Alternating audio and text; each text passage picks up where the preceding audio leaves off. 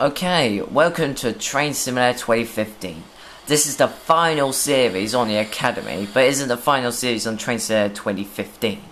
It's just that this is the last series I'm going to do Academy stuff, and in that Series 6, I get to do the real scenarios. Woohoo! Anyway, the videos are going to be short because it's just about signals. And I could go on the real thing then.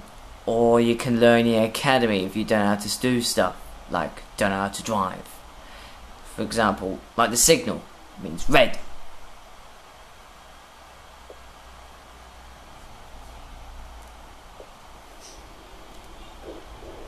And there's the green signal. The train can go past. So that's right, guys, that's how you do it.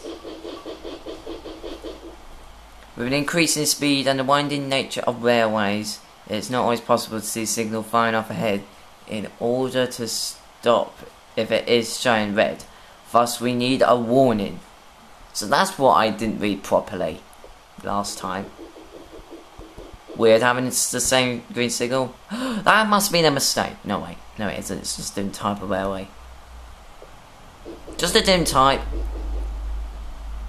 So 5 out of 5, so we don't even have to drive locomotive today.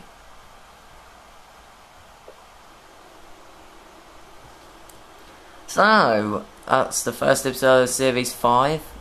Now, guys, it's an hour complete.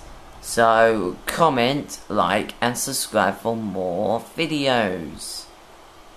And it will be an exciting day when I get those new Series 6 to do the real scenarios.